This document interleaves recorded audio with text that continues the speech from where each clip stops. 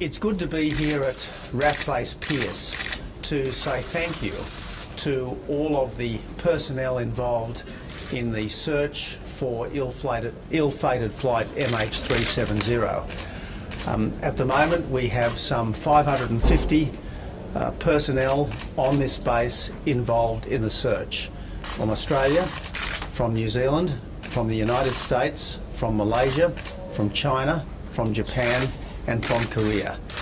I want to thank all of the countries involved in this search. I want to acknowledge the extraordinary work of the Malaysian Air Force, because the Malaysian Air Force is not just here right now, but it's been in the air searching for 3 weeks now, and it really has been an extraordinary effort by the aviators from Malaysia to come down here over the last few days after all the efforts they've put in earlier in this search. It's been tremendous to see the international cooperation here. We have regular military cooperation with the United States, with New Zealand and with Malaysia. But to see also the cooperation with us from China, from Japan and from Korea is really heartening, and it demonstrates that in a humanitarian cause the nations of this region can come together to work for the betterment of humanity, can work to try to resolve this extraordinary mystery, can work to try to bring peace and closure to the families of the 239 people on board that ill-fated aircraft. So it is an honour for me to be here, to be able to say thank you to the extraordinary men and women who are involved in this search. It's also an honour for me to be here with Air Chief Marshal Retired Angus Houston, who will be helping to coordinate all of our activities, particularly as the search continues to ramp up in the days and weeks ahead. It's good to be here with the Deputy Prime Minister and Minister for Transport, Warren Truss, and also with the Minister for Defence, Senator David Johnson, because all of their agencies are working together to try to get the best possible outcome. We've got the Australian Maritime Safety Authority, we've got the various Air Investigation Bureau, as well as naval personnel, Air Force personnel and Army personnel here in Australia. So it's good to be here to salute the professionalism of all the personnel involved and to honour the work of all the countries involved in this very important search. I'm going to ask each of the other gentlemen here just to say a few words, and then I'll take some questions.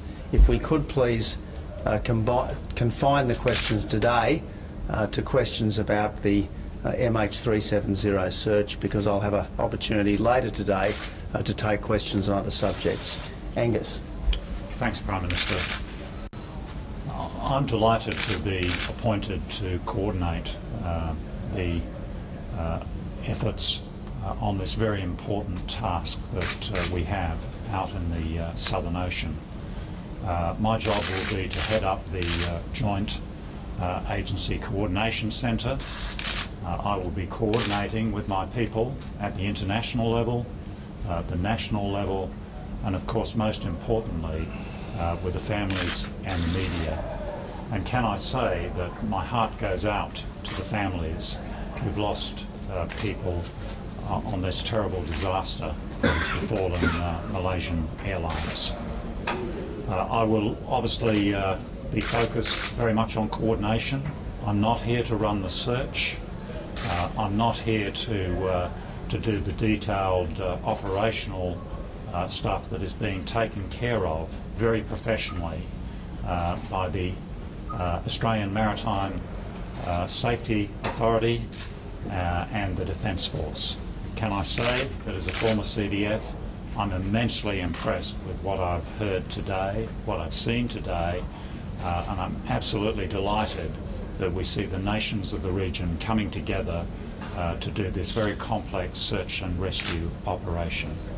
Thank you. Thanks, Angus. Warren? Well, I'm pleased again to be back at Pierce just a week after I was here last time, and I've noticed the growth in the momentum of the search. Even though this search has now been going for 3 weeks, more aircraft, more ships are being added each day, and the momentum and the determination of all of those involved to follow the leads and to hopefully eventually locate the resting place of MH370 is much appreciated by everyone. The international effort is particularly notable, and I commend all of the countries who are involved in making sure that we work constructively together to get the best possible outcome as quickly as possible. The role of Angus Houston now in coordination and particularly investigation of any of the activity, of any of the debris that comes to shore, and also to try and work towards finding the cause of this event will be particularly important.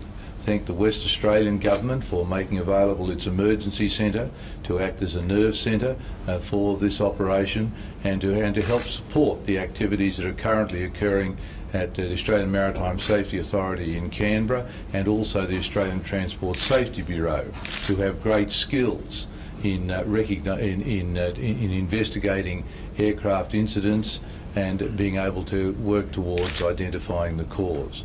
It's a priority for us to try and recover the black box recorder of this aircraft as soon as possible.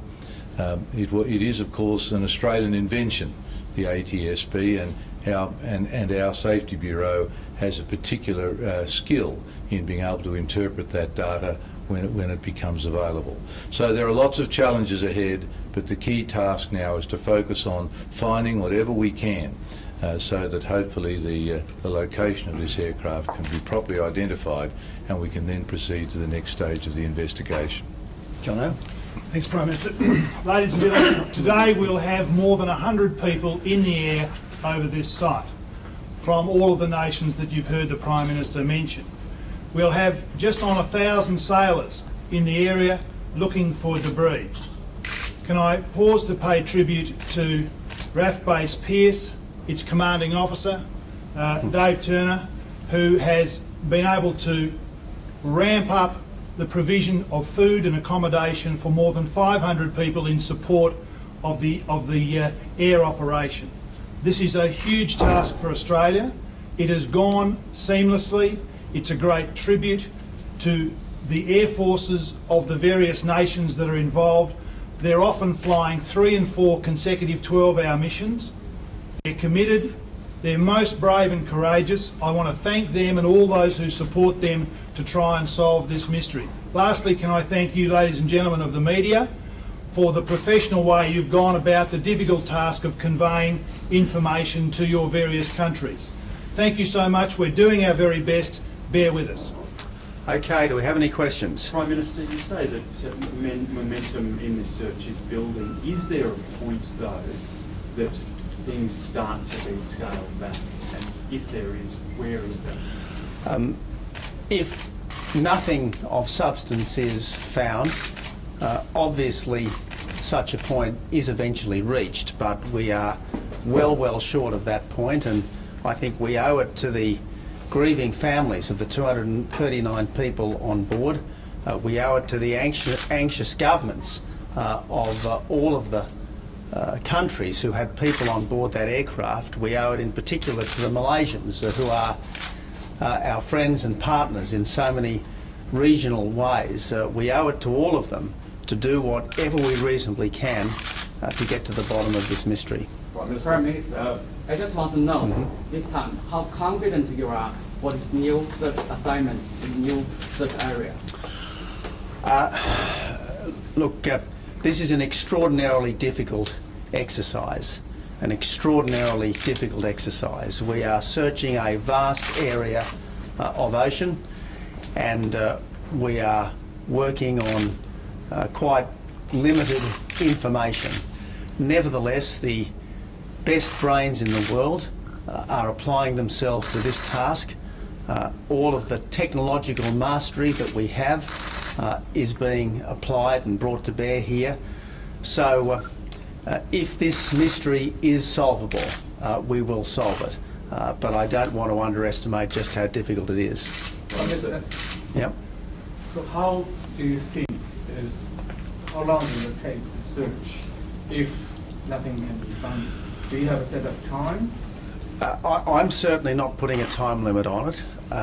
I think, as I said, we owe it to the families, we owe it to everyone who travels by air, we owe it to the governments of the countries who had citizens on that aircraft, we owe it to the wider world, which has been transfixed by this mystery for 3 weeks now. We owe it to everyone to do whatever we reasonably can, and we can keep searching for quite some time to come, and we will keep searching for quite some time to come. And as I said, the intensity of our search and the magnitude of our operations is increasing, not decreasing. Prime Minister, no wreckage has been found. Was your Malaysian counterpart, Prime Minister Najib, too hasty in announcing that everyone has died in this incident? No. The accumulation of evidence is that the aircraft has been lost, and it has been lost somewhere in the south of the Indian Ocean. That's the absolute overwhelming weight of evidence, and I think that Prime Minister Najib Razak was perfectly entitled to come to that conclusion, and I think once that conclusion had been arrived at, it was his duty to make that conclusion public. Prime Minister, do you have good ideas to narrow the searching area? You know that. We're working on the best available intelligence and on all available leads. The Australian Maritime Safety Authority is an organisation which is extremely skilled in this. We have one of the largest, if not the largest, search and rescue zones in the world. For all sorts of reasons, we've had plenty of experience trying to locate objects, trying to work out what's happened within our search and rescue zone. We do it all the time. We're as good as anyone in the world at it, and if any organisation is capable of coming up with an answer, it's the Australian Maritime Safety Authority. What was the morale of the troops that you had breakfast with this morning? I think morale is high. They're tired, sure, but this is what they're trained for, this is what they live for, and I think they all feel a great weight of responsibility, but also a great sense of professional challenge and purpose as they go about this task. So how closely have you been keeping in touch with the day-to-day operations of this? Obviously, as Prime Minister, I've got quite a lot on my plate, particularly as the government intensifies its pre-budget preparations. Nevertheless, I am getting several updates a day on this. My office is in, I would say, at least hourly contact with the people who are coordinating and managing the search. So without saying that I'm as familiar with every element of it as, say, the Minister for Transport or the Minister for Defence, I'm certainly trying to stay on top of it, because right now this is a major international incident, and Australia has the lead responsibility, if you like, for operations inside our search and rescue zone. Paul? So regarding the coordination centre, can you, how many people will be involved, and would they also involve experts from other countries, and who will be paying for the cost? Well, at the moment, every country is bearing its own costs, and obviously we here in Australia will bear the costs of running the coordination centre, which will have about 20 staff under the direction of retired Air Chief Marshal Angus Houston. So we're bearing the cost, and look, it's a cost that we think it's only reasonable that as the country in whose search and rescue zone the aircraft has come down, it's only reasonable that we should bear this cost. It's an act of international citizenship on Australia's part. At some point, there might need to be a reckoning. There might have to be some kind of tallying, but nevertheless, we are happy to be as helpful as we can to all of the countries with a stake in this. And let's not forget, it's not just Malaysia. There's China, obviously, which had the largest number of citizens on the aircraft. Then there are the other countries that have a legal involvement in this. The Americans who built the aircraft, the British who built the engines, the French who supplied the avionics. So this is an important international operation. Paul? Yes, Prime Minister, I'm sure fine minds have gone into the calculations of where this plane may come. Yeah. Do you feel yourself that this is a little beyond the realm of hypothetical? How do you feel about it? Well, when you are trying to reconstruct what has happened from limited information, as more information comes to light, as more potential becomes apparent, obviously you refine what you're doing. And we've now had 3 weeks to think about this. We've now had 3 weeks to scour all of the bits of evidence that are available, and this is the best conclusion that we can come up with. Now, until we locate some actual wreckage from the aircraft and then do the regression analysis that might tell us where the aircraft went into the ocean, we'll be operating on guesstimates. But nevertheless, this is the best we can do, and I want to stress we've got the best people in the world doing this work. We have got extraordinary minds, extraordinary technology involved in trying to come up with the best answers we can. How do you plan to communicate with the families via the new centre? Well, I might ask Angus to add to that. Look, I've been in. I've had a number of conversations with Prime Minister Najib Razak of Malaysia. I've had a conversation with President Xi of China. I've met with the families of 2 of the Australian couples who were on the aircraft. I have spoken to the family of the 2 Australian citizens who were based in Beijing. So I've had some contact of my own with the families, and obviously Angus's centre will do more in the days and weeks ahead. It's very early days for the centre, but I understand some of the families are likely to come to Australia at the invitation of the Prime Minister, and when that happens, we'll have a prime coordination role at that time. But in the meantime, I think it's important for me and the people in the centre to ensure that the families are kept fully informed of developments in the ongoing search. Thanks, Prime Minister. Can I ask another one to Air Chief Marshal? Sure, just in terms of the contact that you and your staff have had with those families, what have they conveyed to you about their concerns? I only arrived here in West Australia late last night, and I'm really still reading in and briefing into the job.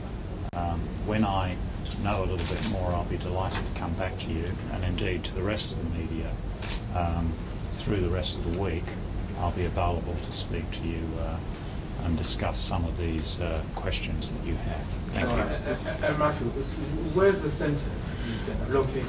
The centre, the West Australian Government has very kindly provided facilities in the city of Perth. I understand it is the crisis centre, the West Australian Crisis Centre, and we will be established there with all the equipment necessary to do the very challenging coordination task that the Prime Minister has given us. I mean, whenever something related to the flight is found, will Australia test it alone or together with other countries? I'm sorry? Whenever something related to the missing flight is found, will Australia deal with it alone, and or will it test it with other countries?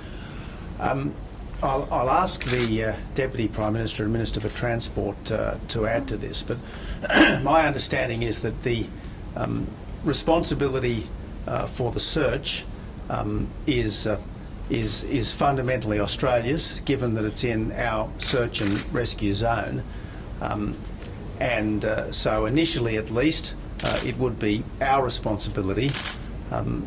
I guess at some point, obviously, Malaysia assumes a very important responsibility as the nation that owned the aircraft, but we're not quite at that point yet, and we're talking to the Malaysian government about what we can usefully do to assist them and to cooperate with them once that point is reached. Warren? There is an international convention which most aviation countries are signatories to, called the Chicago Convention, which outlines the procedures that occur in circumstances like this. And as the Prime Minister has said, that convention gives to us, as Australia, as the country responsible for the search and rescue zone, a responsibility to take control of that element of the search. And also recovery of any items which can be recovered. Malaysia, as the flag carrier, the aircraft flag carrier, has responsibility for the investigation. But the convention, as the Prime Minister mentioned earlier, gives a large number of other countries a right to be involved in that investigation.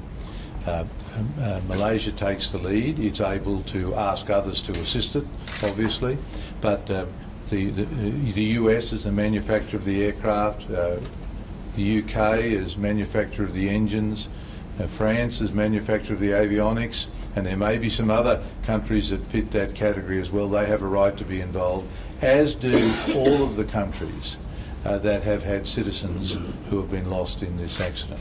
So in reality there'll be a large number of countries that have a right under the convention to be involved in the investigation, and that's why the work of Angus Houston in coordinating a lot of those activities is so important. Okay, look, I might just wrap up by saying that as many of you would know, in a few days I'll be travelling to North Asia. I'll be in Japan, Korea and China. One of the focuses of this visit will be to say thank you to the governments and people of China, Japan and Korea for the assistance which their service personnel have been giving to Australia in this very important effort. Again, I want to stress that it is amazing the good that can be done when countries come together in aid of our common humanity, and I am very proud of the way Australian personnel have worked so closely together with personnel from China, from Japan and from Korea in this search, and I think it reflects so well on all of the countries involved that the work has been carried out with such heart and with such spirit. Thank you so much. Prime Minister, can you just confirm, are you going to a 5,000 overhead?